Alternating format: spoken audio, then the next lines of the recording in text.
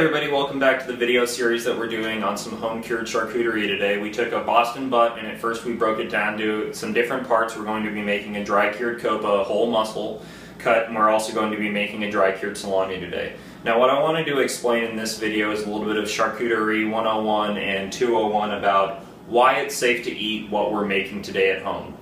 So the things that we're going to be going over in this video are the different chemical compounds that we're going to be using in order to do the curing process effectively and safely.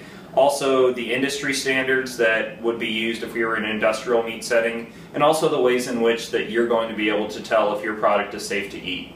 So what we're going to start out with is just a simple explanation of the different chemicals that we're going to be using in our sausage today. Now all of these are things that are found in nature. They're all made in factories where they synthesize these ingredients out of naturally occurring things. So the first thing we're going to use, our most important thing in curing, is our salt. So what this is going to do is that salt is going to interact on the cellular level with our meat, and meat and everything in nature wants to achieve equilibrium. Now what this salt is going to do is it's going to draw moisture out of the cells, and it's also going to put that salt into the cells. Now what that does is it preserves the meat, and it also makes it safer for us to eat. The other things that we're going to be using dextrose here, which is a simple sugar. It's similar to the sugar that you have on your table sugar. It's a simpler form, meaning that it's easier for bacteria to digest. The last ingredient that we're going to be using is curing salt number 2. Now this one is from Butcher Packer Supply, so it's called DQ curing salt number 2. It can also be referred to as Instacure number 2, Prague powder number 2, Cure number 2. Any of those, the number 2 is the most important thing. The name before it is just a proprietary thing based on who's manufacturing it. Now the difference between this Cure number 2 and pink salt or Cure number 1, which some of you may be familiar with, is the addition of sodium nitrate in this Cure number 2. Now let's go over briefly what Cure number 1 is and what it does. So in Cure number 1, that is a mixture of salt and sodium nitrite. Now what that does is, if you're familiar with it, what sodium nitrite does is as it interacts with the meat, that sodium nitrite converts to nitric oxide. Now that nitric oxide goes into the cell, and on that cellular level it bonds to the myoglobin present in the meat. Now what myoglobin is it's the part of the cell that's responsible for that nice red color that we see in fresh cuts of meat. Now what the nitrite does is as it converts to nitric oxide and binds to that myoglobin, it changes that color to a nice stable pink. Now if you've seen a nice slice of ham at the store for lunch meat, you're familiar with that color. That's cured with sodium nitrite. Now what that also does is it gives it that nice hammy flavor that we associate with smoked meats, hams, bacon, Canadian bacon. These are all cooked products that are not ready to eat, meaning you need to cook them again like you wouldn't just eat a slice of bacon, and those are cured with sodium nitrite. Now what we're using in our dry cured sausages at home is the salt number 2, which has the additional ingredient of sodium nitrate. Now you can think of this salt number 2 as a delayed release antibiotic capsule. If you took a regular Tylenol, it would instantly dissolve and go into your bloodstream. If you take a delayed release Tylenol, it puts some into your bloodstream at first, and then the other part slowly breaks down and extends the release period of that drug. You can think of sodium nitrate as the same thing. So what it does is that sodium nitrate has to take the additional step of converting into sodium nitrite before it then goes to nitric oxide and bonds on the cellular level. So what this does is it extends the amount of curing time that our meat is going to experience. Because we're using up to 2 to 3 months on our copa and around 2 to 3 weeks on our dry cured salamis, we need that extended curing time. Sodium nitrite by itself or pink salt just wouldn't cut it. By the time that the curing process would be over, your hanging and drying time, that nitrite would have been processed by the cells by then inside the meat, and it would be gone. It wouldn't be ensuring that the chemical makeup of our meat is inhibiting the growth of bacteria throughout the whole process. So that's why we're using Cure number 2. Now the other thing that we need to talk about is why is our meat safe to eat? Now I went over in the beginning that there are different measurements that the food industry uses. They use moisture protein level, which was the standard up until a few years ago, until we switched over to water activity. Water activity was always the European standard. It's a little more expensive to test for, which is why the United States and the USDA were sticking with moisture protein content, but they've now switched over to water activity meters. Now, if you can buy one online, if you can afford it, that's great, but we'll be going through some cheaper alternatives to figure out if your sausages are safe to eat today. Now, if you think about the water activity, the reason we measure that is that in the cellular level, the bacteria can only grow and thrive in a wet environment. So they need that water in the cell in order to reproduce and to spread throughout your product. So the different things that we're going to be doing are trying to reduce the amount of free water that's in that cell. The way we're going to do that is through adding dextrose, our simple sugar, adding our salt, our sodium, and also adding our cure number 2. All of those chemicals are going to penetrate the cell because, as we know, everything wants equilibrium. They want to have an equal amount of salt on the outside as on the inside of the cell. So that cell is going to suck the salt and their different chemicals in, and it's going to extract water. Now, as it's doing that, if we're taking those places where the water was free in the cell, where the bacteria could grow, we're then replacing it with these compounds. So we're reducing the amount of free water, reducing our water activity, and therefore inhibiting bacterial growth. The next step that we're going to be using, we're using a three-pronged approach. The second step of that is just the simple act of drying our sausages out. That's why we're dry curing. We're putting them in an environment where the humidity is controlled, and by controlling that environment, we are using that same process of equilibrium to make sure that the meat inside is drying out. Now, if you think about it, as our sausages dry, they're going to lose moisture.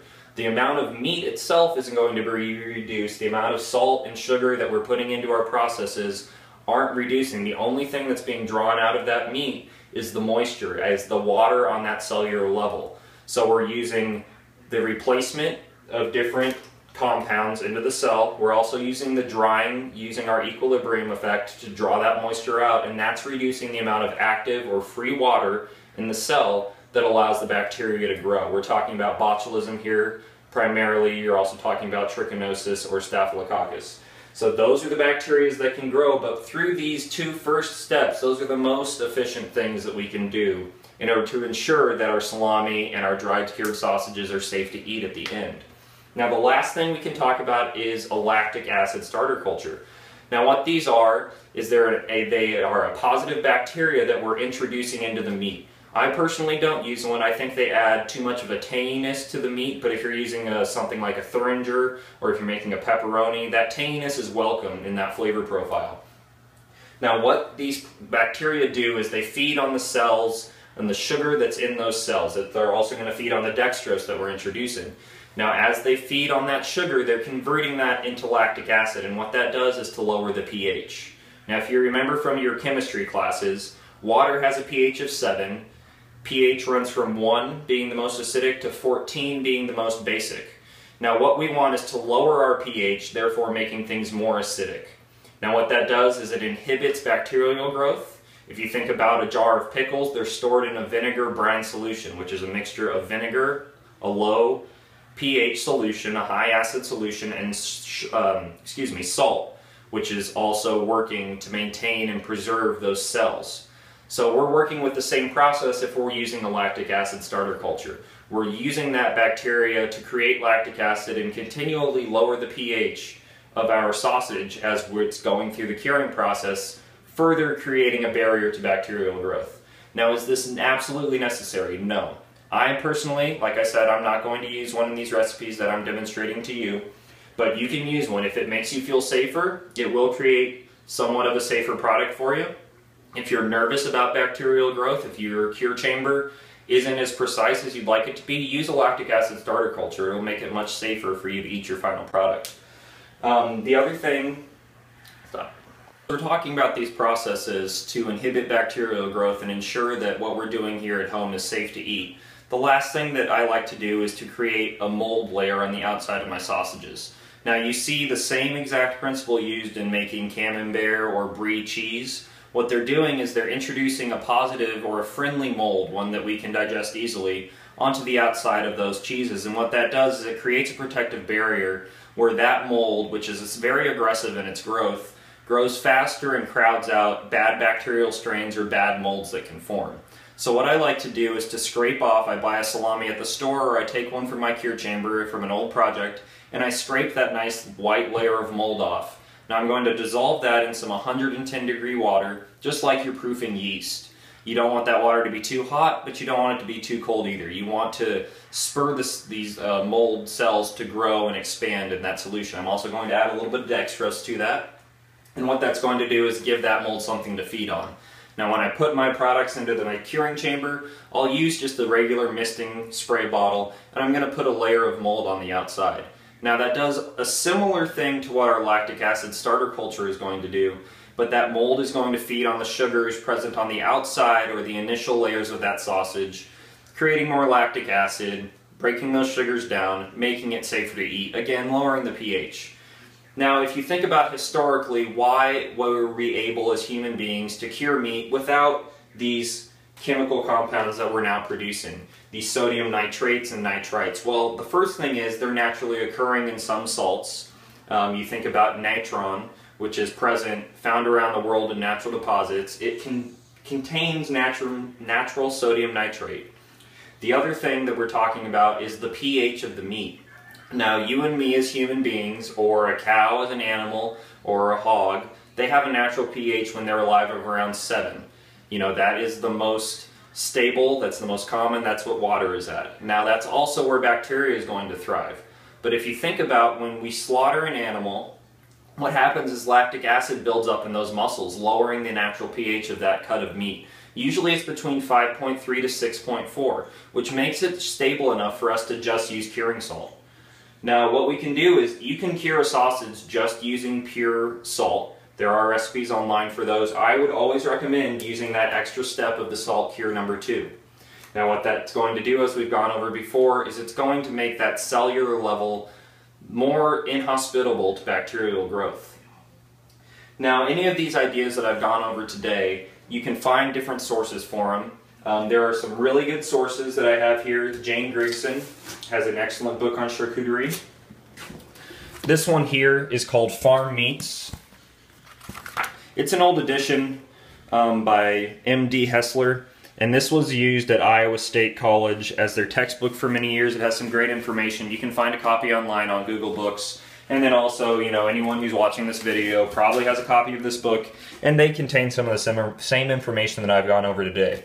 Now, another great resource that you can use is on Google Documents. It's called the Handbook of Meat and Meat Processing, the 2nd edition. You can Google that, and it'll come right up, and that goes really in depth into the science that I've gone over today. Again, I'm not a chemist, I'm a butcher, so if I've gone over something that you as a chemist think doesn't make sense, please post it in the comments and let's get this clarified. But I hope that helps you understand a little bit better the process that we're using in order to make sure that our sausages are safe to eat. And the most important thing is to be comfortable and confident that your product is safe. If the mold doesn't look right, don't eat it. If it smells bad, don't eat it. If it's not cured entirely, if it's not firm to the touch, if it's still squishy, don't eat it. All of these things are explaining to you they're natural warnings that your body has come up with to say, don't eat this product, and if you don't feel safe with it, just throw it away. We don't have a lot of money invested in these things, and your health is much more important than eating a bad salami. Now, the most important thing is, how am I going to be able to tell when my sausage is ready to eat? And what I do is a really basic principle. It's based off that same idea of water activity in the cell. I'm going to take my initial weight of my sausage when I put them in my cure chamber, and I record those on a little strip of tape. I put that on each sausage, and when I pull them out, I want to make sure that they weigh 1/3 less than they went going into the curing chamber. That's a safe level.